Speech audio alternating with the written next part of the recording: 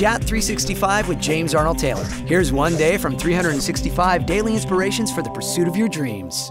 We are on day 92 of JAT365. This is a good one. I say that all the time, I know. Ready to achieve. How do you see you? Someone that is waiting for someone else to bring you that perfect opportunity? Or someone that is looking to make that moment themselves? No one can be you, and no one can make things your way. Be you and be alive and ready for more than waiting. Go for it. What's your perfect moment? All right? You got to be you. You got to be, you can't just be waiting for other people to give you that opportunity. It's just like so many people ask me to help them get into voiceover. Okay?